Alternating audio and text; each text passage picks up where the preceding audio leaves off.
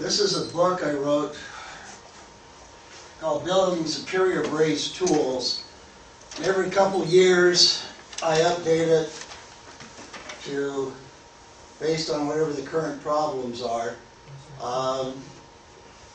One of the things you'll run into, if you haven't already, is a lot of the people out there doing brazing don't know the difference between brazing and welding, or they're welders.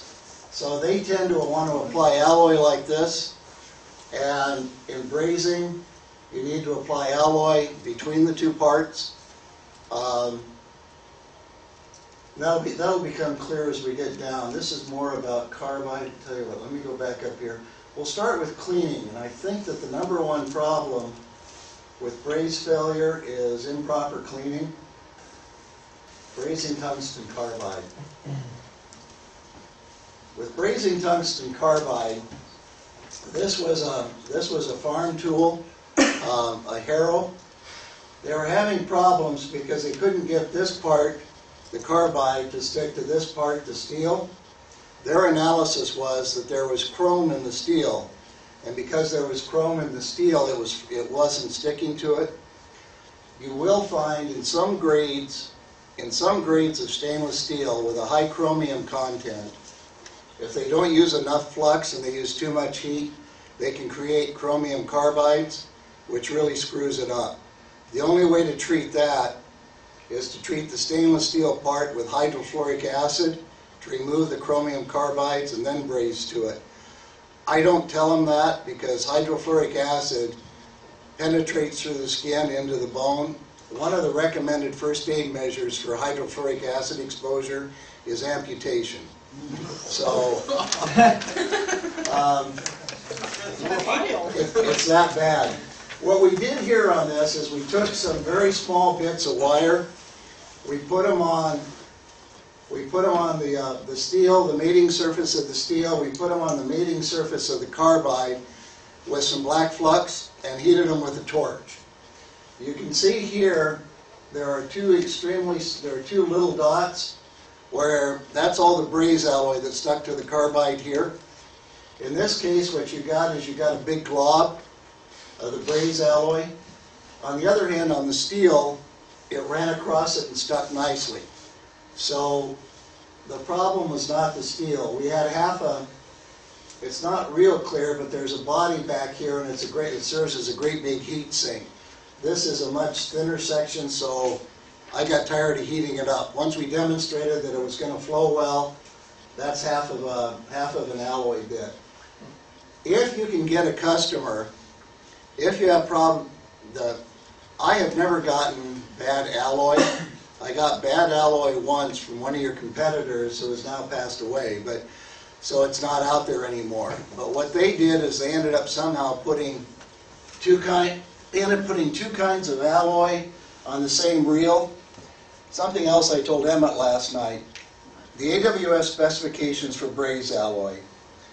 So a 56% silver braze alloy will be 55 to 57. Okay?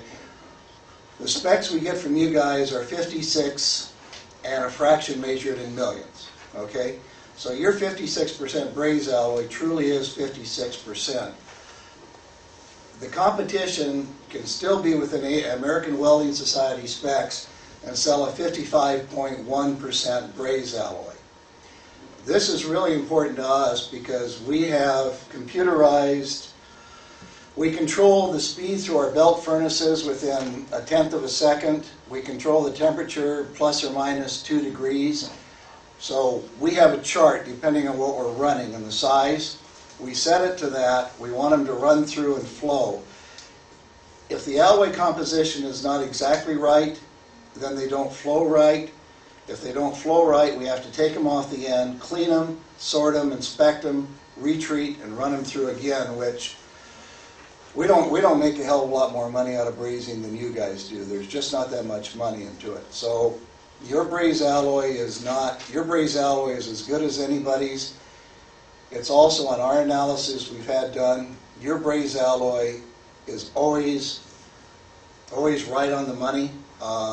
We have never caught you guys cheating on the specs with a little less silver.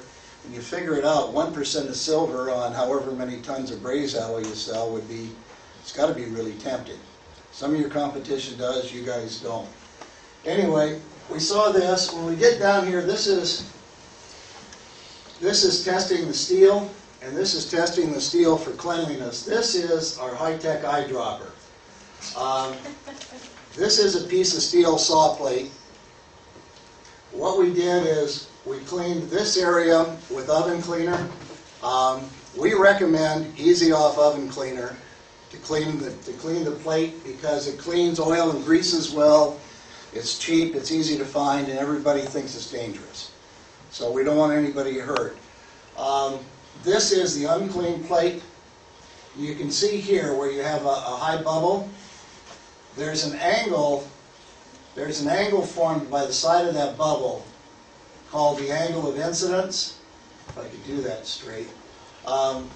So the bubble has a steeper angle than the puddle on the left. So it has a higher angle of incidence. This is how you technically measure wetting. It's a hard concept to explain to a lot of guys in the shop. So we tell them to take an eyedropper, put a drop of water or two on it, and see what kind of a puddle it forms. If it forms a bubble, typically they have something on the surface of the steel. Nobody likes rusty steel, so steel typically comes with some sort of a protectant on it. Any sort of a protectant is more than likely going to have carbon in it, and that interferes with the brazing. Brazing is a chemical process, the way we look at it. So you get two kinds of bonds. You get a physical bond. So if you have two rough surfaces, you can join them like that with braise alloy and get some strength. The real strength comes from a chemical bond, and the braise alloy will form an intermetallic. And what we think happens with the braise alloy is the silver and the tungsten carbide forms a silver tungstate too. But if you look, and we'll try and find some pictures later, but you can form an intermetallic where you see the two materials actually mesh like that, and that's where you get the huge strength from. So you have to have the surfaces really clean, because if you get the carbon on it, if you have a surface like this, and even if they try and do the famous clean it with a torch, if you clean it with a torch, what you do is you burn the material, and you burn the material, it's like burning anything else. You leave an ash residue that seriously interferes. So if they take an eyedropper and get or a squeeze ball or any damn thing they want, and get a nice flat puddle like that, it's a real good sign of cleanliness.